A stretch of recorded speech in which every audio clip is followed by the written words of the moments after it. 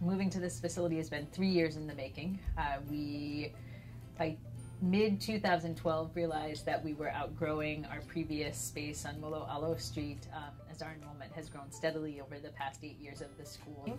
Of course, since charters get no facilities funding, we also had a very limited or finite budget to work with.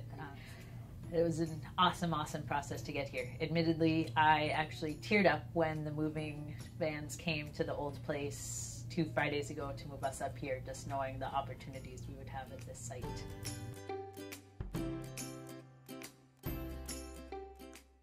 It's really great. I like the new layout of it. It's a lot bigger and it's certainly a good upgrade.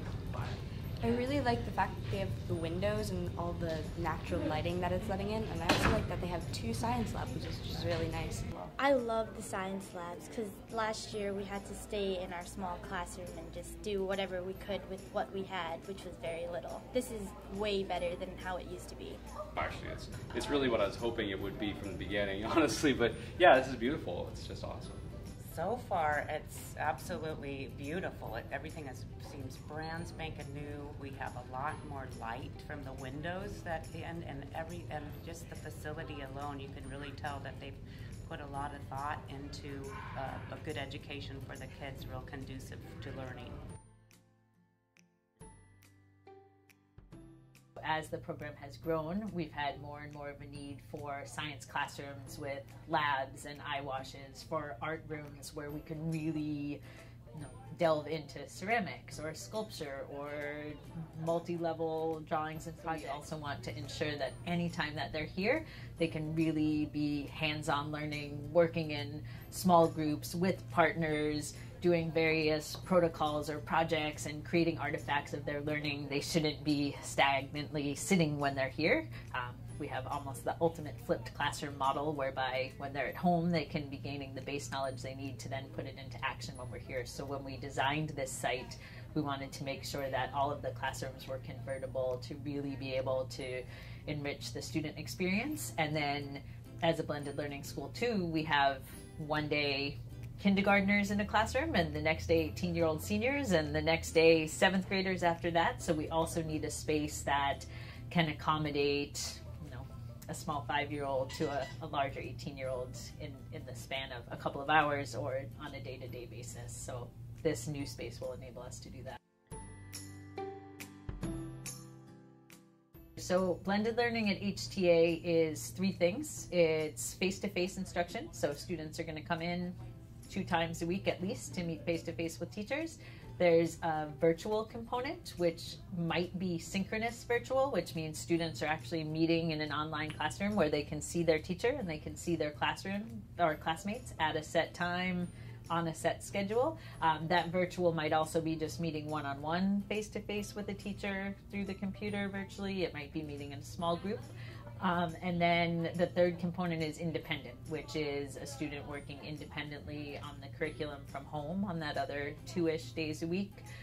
It might be, if they're getting a little bit older in middle school and high school, being out in the community in an internship or on a community service project and directing their own learning. So those are our 3 components of blended learning. And what a great situation is to have a blended learning situation so that we aren't just doing online, that we do get to have some face-to-face time too.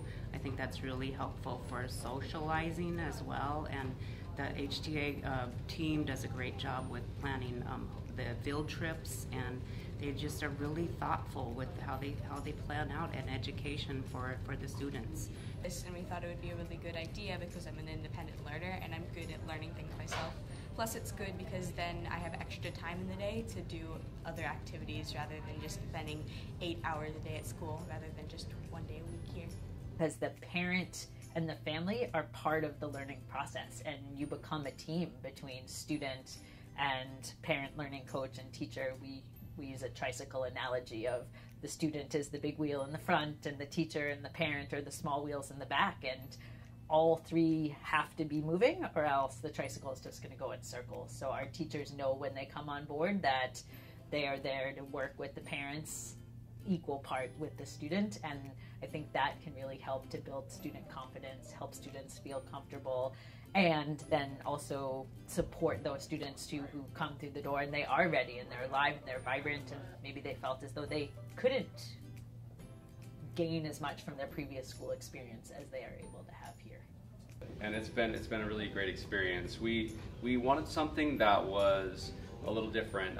We wanted something that we didn't want to have to build our own curriculum in a homeschool scenario, and we also thought it'd be really neat to do something more technology related because of it's the times.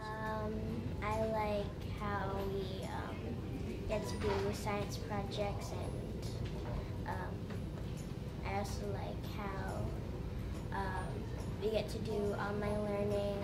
We get to do codes on the computers too. I like the projects that we were able to work with other classmates so that we can have experience working with others.